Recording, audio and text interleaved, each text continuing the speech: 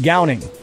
Before entering the gown room, remove all jewelry, makeup, and heavy coats or sweatshirts. Make sure the tacky mat is fresh and will remove debris from your shoes.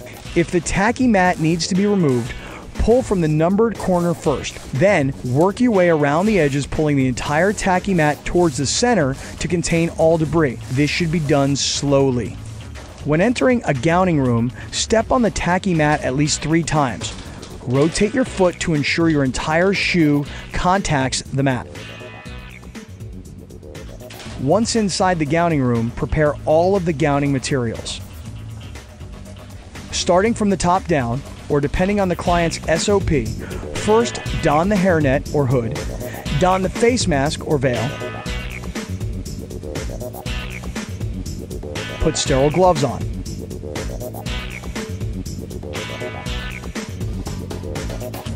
Without touching the outside of the gown, don the gown or frock.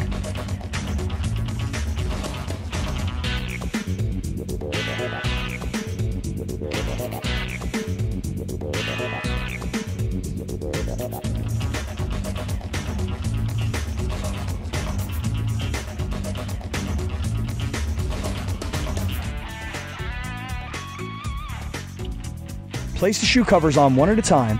As you put the shoe cover on, step over the line or bench.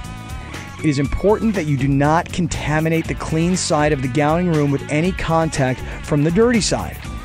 After you have successfully crossed the line to clean the side, don the approved safety glasses or goggles. Before entering the clean room, wipe hands with IPA or hand sanitizer.